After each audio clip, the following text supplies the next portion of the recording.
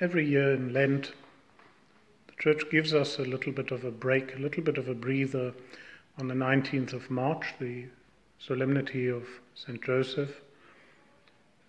A breather, a break from the Lenten observance, a time maybe to have some chocolate, a time to celebrate this great man.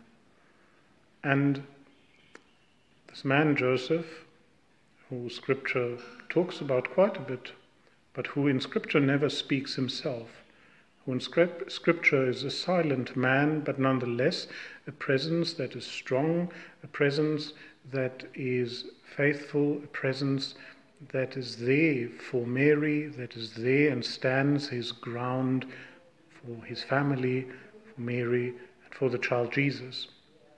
We see Joseph in many instances in the New Testament as this silent, yet strong, yet faithful man of God, who follows God's will, just like Mary did, who says yes to God and God's will for his own life, just as Mary did, who cared for his family and for Jesus, just as Mary did.